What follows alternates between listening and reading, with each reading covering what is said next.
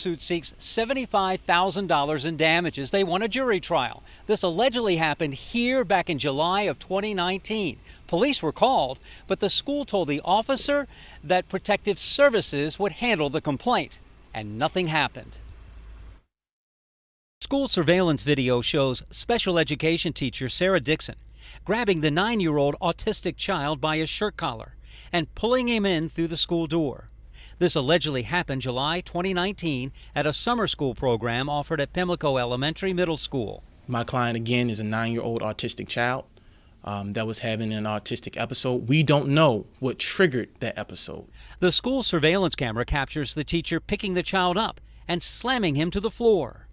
She then uses her body weight and knees to pin down the 9-year-old, holding them there for 38 seconds. Notice the teachers as this incident was taking place.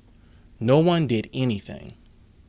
It was as if this is a normal, everyday occurrence in how teachers interact and deal with their students. The school surveillance video shows the 9-year-old banging his head against the wall.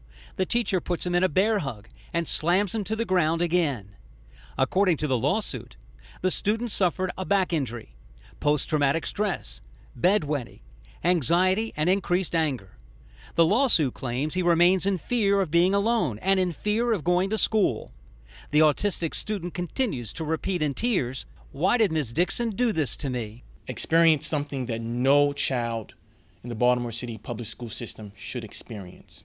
The lawsuit alleges that when the director of the summer school program asked Ms. Dixon about the incident, she stated, "Nothing happened, and if something had happened, I would have told you." Reached by phone, Sarah Dixon declined to comment about the lawsuit. We all know the issues of safety when it comes to public schools, and now our children have to be worried about whether or not they're safe from their own teachers.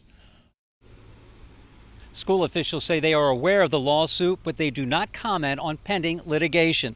According to the child's attorney, teacher Sarah Dixon was removed from this school because of that incident.